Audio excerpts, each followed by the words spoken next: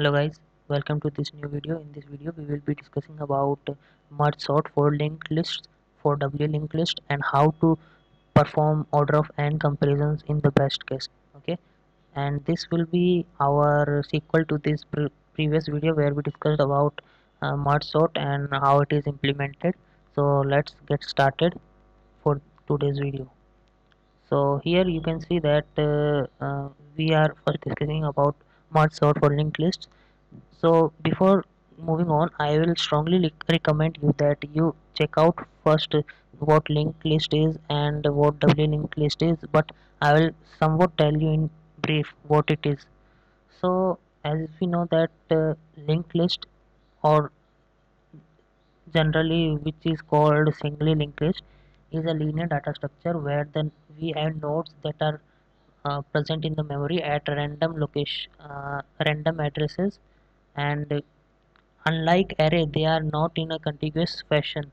So in, as we know that in array we have a continuous memory allocations for the data to be stored in the memory, but in this case we don't have that one, and we can show in a diagrammatic way like this.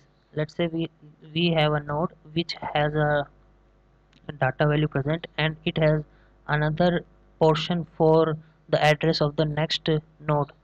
Similarly, like this, it is a chain kind of thing, and we have we have a pointer head which always points to the first position of the node until the last one, and the last address is always null, and we cannot actually traverse back and forth, and we can only go into one direction, that is to the from starting to end.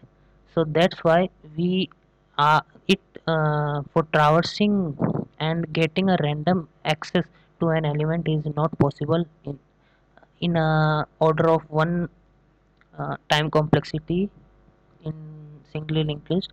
Hence, the algorithms such as quicksort and heap sorts are performing always poorly in this case for the linked list. Hence, we actually use merge sort to sort the linked list. So let's see the pseudocode of merge sort. So in the linked list, if the head is null, then there we know that there is only one element in the linked list. Hence, we return that node itself. Else, we divide the linked list into two parts, which for which we will be having a pointer pointing to the first half of the linked list, and b pointing to the second half of the linked list, and we are also giving the head pointer as well for the main linked list. So after that we will sort the two halves a and b, but for that we have to split them. So we will split the first half up to the point where only a single node is remaining, and we will also do the same case with the second half. Okay, after that we will just merge the two halves while sorting them. Okay, so you can just see the two main parts of this algorithm, how it is implemented. So the first part in the pseudocode is same as this one. After that, here just we compare if head is null, or and if there is next node not present, then we will just return, and we will then split it.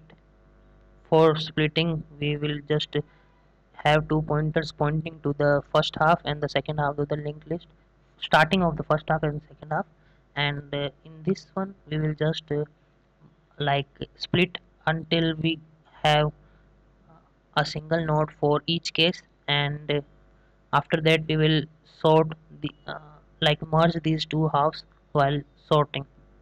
Okay, so in sorted merge, this can be actually first understood.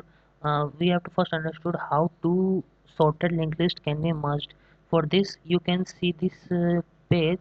So in this, actually what they have done is this diagram will make you understand a little more clearly. So let's say we have two linked lists, 5, 10, 15, and 2, 3, 20. These both are actually sorted and we have to merge them. So we will be having two pointers pointing to the starting of these two linked lists, and we will be having a dummy or temporary node that we will be converting, that actually is a singly linked list, and we will be actually increasing its size. So first of all we will compare these two elements, and whichever is less we will be actually attaching this to this temporary node. And so here we know that 2 is less than 5, so 2 will be done here, and we will increase the lesser linked list pointer to the next node. So now we will be pointing to 3, which is shown here. Now we will compare 3 and 5. So 3 is less than 5, so we will attach this 3 to 2. So like this will actually be like forming a chain kind of thing. So in the next step we will compare, b will be 20, so we will compare 5 and 20, and as 5 is less than 20, so we will attach 5 to this 3, and the a pointer will be increased to the next node. Hence a pointer is now pointing to 10 and b is pointing to 20. Hence we will attach the temporary linked list will be shown here, and the pointer positions are here. Similarly it will check for 10 and 20, and 10 is less, so it will be attached to 5. But actually they forgot to mention the fifth node, the 5 data value node here, so ignore that one, but understand the meaning of the algorithm, how it is working. So now we will compare 15 and 20. So 15 is less than 20, so we will attach 15 to 10, and at last we will as 20 is the last node remaining here, so we'll just point the address in the 15th node for the next node to this 20th one. Hence the at last our temporary linked list will be actually sorted. So similar kind of thing is done here. We are checking for the first data and the second data for those splitted, what we can say is link, the main linked list which was splitted in two halves. So in this case a will be now the result, and the result is actually a point, the node address. So for you, or you can say a node that is actually having null.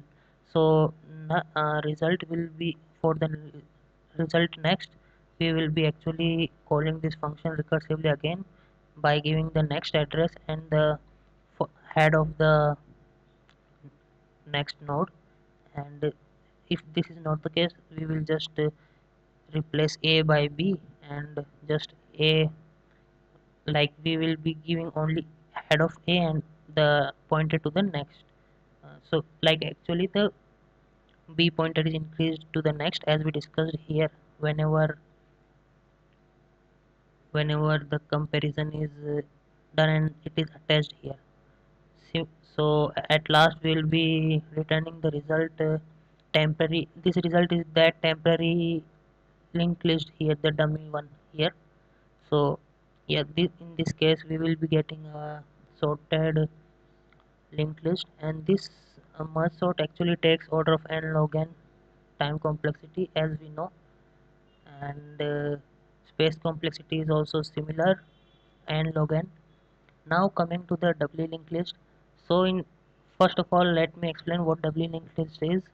So it is similar to the singly linked list, but the thing is that in the drawback of the singly linked list is actually covered in this one, so resolved in this one. So as in the singly linked list we could only travel in the one direction only, but in doubly linked list what we have is we have a one more section in the node which actually points to the previous node. So by this we can actually move to backward, like forward and backward as well. So in this case the main thing that is actually changed for merge sort is only these lines.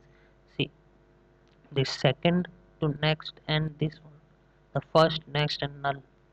So in this case, the next the node for the next node is actually first called to split, and we will just um, loop back the address of the next node for the first one. So here let's say 8, we are giving the position of 8, but also in the same time we are actually pointing it to the previous node as well, so connecting it. And the first node of the previous, so the previous node, there is no previous node in this 10, so we will be pointing it to null like this one. Okay, so this is done for each and every case while we traverse and check whether the first data is less than second data or not.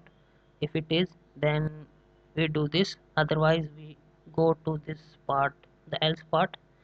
Like this we do the sorting in doubly linked list, and it also actually works in order of n log n, and in this space complexity is order of 1, that is better than the singly linked list. And now let's say we have to compare, the comparison here is for each and every node. See here, this one. So for this thing to overcome, we can actually reduce this comparison to order of n. So for this we have to just check one more thing here, which is given here. See, whenever we have the last one node remaining after splitting, so we will just check whether the present node is greater than the next node or not. If it is, then only we will actually call the merge sort, because the linked list is not ascendingly sorted. So in this case we actually reduce the comparisons, because we, for the middle element lesser than array, the next element in the linked list, we do not want to merge, like actually sort them. So that's why we just actually merge them, but in that case the comparison is lessened. That's why order of n comparisons is remaining. And for this one we can actually write its recurrence, this function's recurrence relation, as shown here. See, t2, this can be tn, this one is tn, this one is tn, and this one the comparison is taking order of 1. So 2tn, when we add these all, so we will get 2tn plus tn by 2 plus 1. So you can see here, see, this one, tn equals to 2 tn by 2 plus 1. And using the master's theorem we can see that the, or like the comparison we will be having is only of order of n.